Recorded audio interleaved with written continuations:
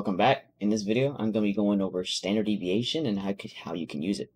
Had a little stutter there, but it doesn't matter. Anyways, standard deviation. Okay, standard deviation is nothing hard. It's simply drawing a fib and getting levels on where price can go. Boom, bam. Okay, that's standard deviation. And I'm ending the video here. No, I'm just kidding. But seriously, that's not all when it comes to standard deviation. Okay, we're gonna go over this trade that I took today that I'm recording this video, which is September 3rd, 2024. From years from now, this is September 3rd, 2024. This is, if you're watching this in 2026 or 2025, or even now, I took this trade today when you're watching this. So, we're going to go over it here using standard deviation while I'm explaining standard deviation. So, with standard deviation, right, it's basically the last swing that occurred before price displaces in a certain direction, okay? Or the last swing that is used for your setup before price displaces into your take profit, okay? Or before price displaces into the direction that you want to go in. So, I took this change of state of delivery, right? This order block here with this fair value gap, or with that fair value gap there. I think I took it right here, or at the order block. I forgot where I took my entry at, but it was somewhere around there. No, I took this inversion. I took that inversion fair value gap with the change of state of delivery, okay? So if we draw that inversion like this and set it to I fair value gap and draw that out, boom, right? That's where I took my entry, okay? So, this is where my entry is. Where's the last swing on when I'm taking my entry? Where is the last swing? Not when, where is the last swing? If you said here, nope. I'm taking my entry over here. This is where my entry occurs. This is where it occurs, right here. Right on there. That's where it occurs. Or, even still, if I was taking this fair value gap here, it may say inversion, but this is not an inversion, so please don't cancel me for this. Even if I was taking this fair value gap, since we're taking sells, we want to see the last swing, which was here. That's the last swing. Because you can't do this. Can't. Nuh-uh. What you gotta do, last swing. Boom, bam. There's standard deviation, okay? Now you're probably like, what even is standard deviation? You're explaining it, but what even is it, okay? Standard deviation, right, is basically a swing, right? But extensions of the swing to show you where price can go, okay? So you see these extensions here, the red and white lines. It may look a little weird to you, but these are what I colored my levels as, okay? And there's a max of 10 standard deviations, okay? That's the max, a max of 10. So if you want to copy these, there you go. Give you a little minute to copy those or screenshot it. Actually, just screenshot it. It'll be easier for you. If you want to see everything, trend lines off. If you want to see this down here, you can. Go ahead and screenshot that. Okay. So, now we're done. Okay, you got it? Okay, I think you did. You got it, right? So, these levels here, these extensions of that swing that you draw it on, pay attention to where those extensions land. Okay? If it lands on an imbalance, if it lands on an imbalance fill, if it lands at the beginning of an imbalance, if it lands right below a swing low, if it lands on an intermediate low, if it lands on an order block, if it lands on a breaker, basically anything that's like that catches your eye, target that point, okay? Because if we draw back to when that swing that I took before price displace, which is from here to here, I took the 10th standard deviation, which is right here. If you think I'm capping, let's pull up the Instagram story, because why not? Right here. That's it. That's the Instagram story. If you want to view it again, there it is. It was 15 RR, and I took the 10th standard deviation on NASDAQ and on Tuesday, 3rd September 2024, whatever. 3rd September, Tuesday, September 2024. And this is the trade right here. So, if you think I was lying about that, you've been proven wrong. And, I forgot where this 10th standard deviation lined up at, but I think it lined up with something. I completely forgot. Yeah, I'm not sure what it landed up on, but it landed up with something. I completely forgot. But I took the 10th standard deviation because it landed up with something. I have no clue where it did. But I did take the 10th standard deviation. So, wherever it lands on, I think it landed right below a swing blow.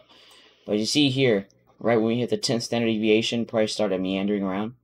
That's why I say the 10th standard deviation is the highest standard deviation. Because you notice, yeah, it was blowing through all the other standard deviations, but once we got the 10, what happened? Once we got the 10, we just started meandering. Because look, let's extend this out, right? Right here. You see, as soon as price hit it, it just started meandering around. Consolidating. Yeah, it may have started dumping a little bit more during PM, but it still meandered around after the 10th standard deviation was gone. Or was, I guess you could say, pushed through. So it's nothing hard. It's nothing hard. Not at all. Let's switch to gold, for example. Let's go to gold. I do have little drawings on here. How many do I have? 1. Okay. I can take that off. It doesn't really matter. So let's jump to the 15-minute and find like a setup we could have took, right? Let's go about right here. Let's jump on a 30-minute. Okay.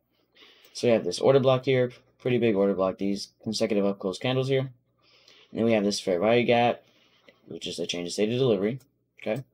So once price came and hit this fair value gap, we could have been like, okay, take our entry here, right? Have our stop above the order block right there.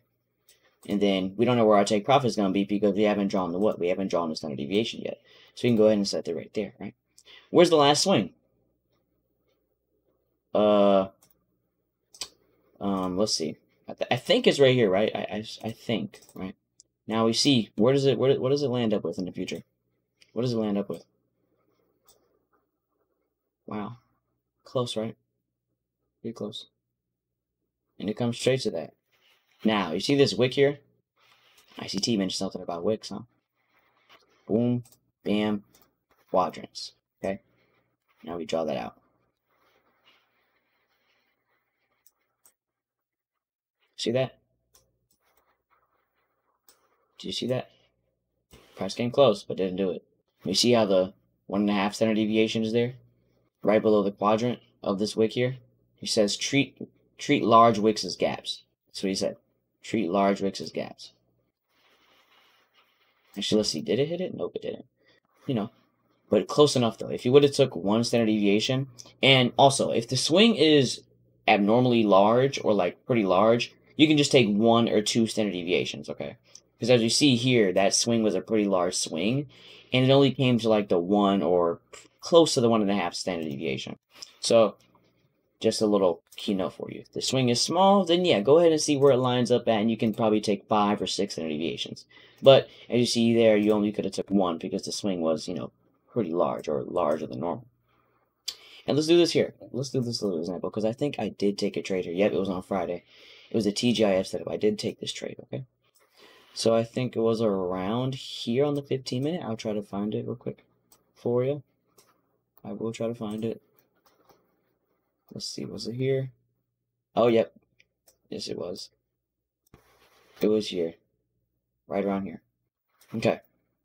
So, I noticed here, it came close. It was like, I think it was a break of structure here. It was a up, down, up. And then we were in a breaker around here. This is like our breaker right here. This is a breaker. Then we came to break of structure. Then we were tracing into OTE levels. Then I took this break of structure with this fair value gap. And it was boom. Set it at the top right there.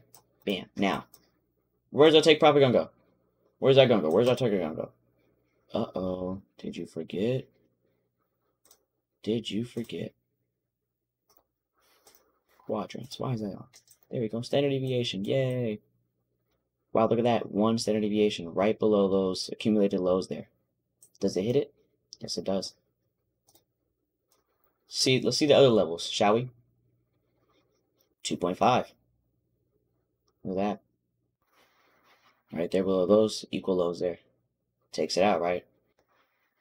It does. It takes it out. And even this wick here.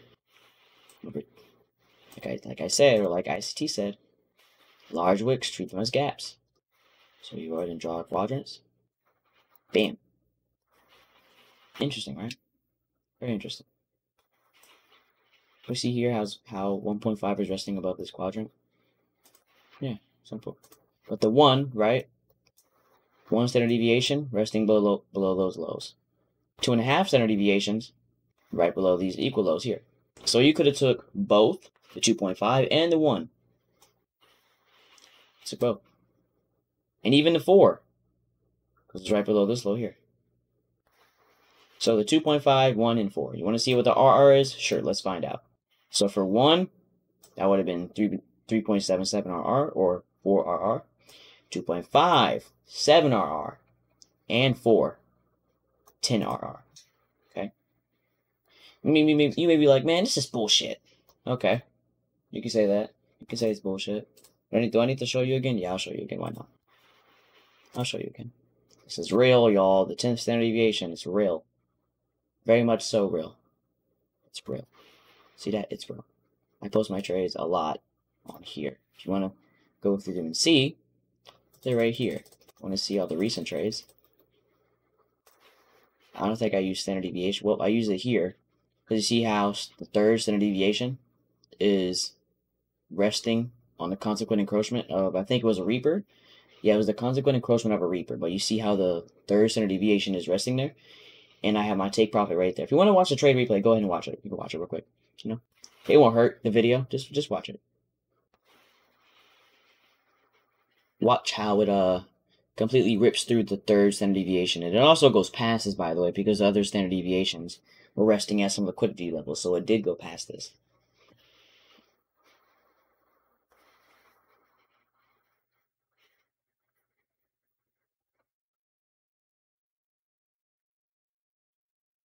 And boom. Easy, right? Simple. Just got to learn how to use it. Got to learn how to draw the swings and how to use it. Just back test it a couple times and multiple times, actually. And you'll be fine, right? I think so. I think you'll be fine. But, you know, you just got to do it over time. Everyone knows it. Can't get it first try. Just can't. It's not going to work. But, that's enough of me yapping. I kind of yapped this entire video. But, you know, at least I still gave you some information about standard deviation. And proving some people wrong. Because I've been getting some DMs on certain platforms about, oh, you're a fake trader, unprofitable. Oh, you're a 13-year trader. Oh, ha, ha, ha. You're trash at trading. Whatever. I'll be seeing you guys later. I've been recording for like 12 minutes and 3 seconds. I'll end this video here, and I'll see you guys later. Peace.